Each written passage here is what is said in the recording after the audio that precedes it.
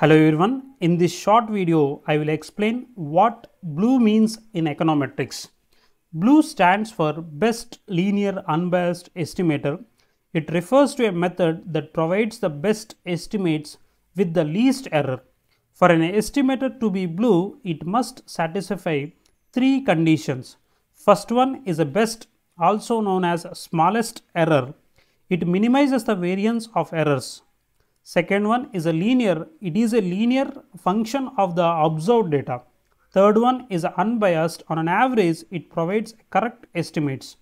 To ensure that the ordinary least square estimates are BLUE, they must satisfy the Gauss-Markov assumptions.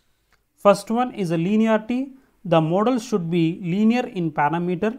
Second one is a random sampling, data should be randomly selected.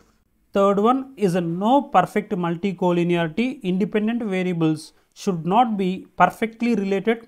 Fourth one is a zero mean of errors, the average of the errors should be 0. Fifth one is a homoscedasticity, the error terms should have constant variance across observations.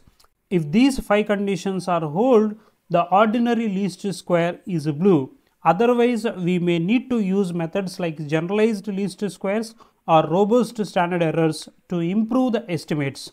Hope this video helps you. Stay tuned for more insights in economics. Thank you.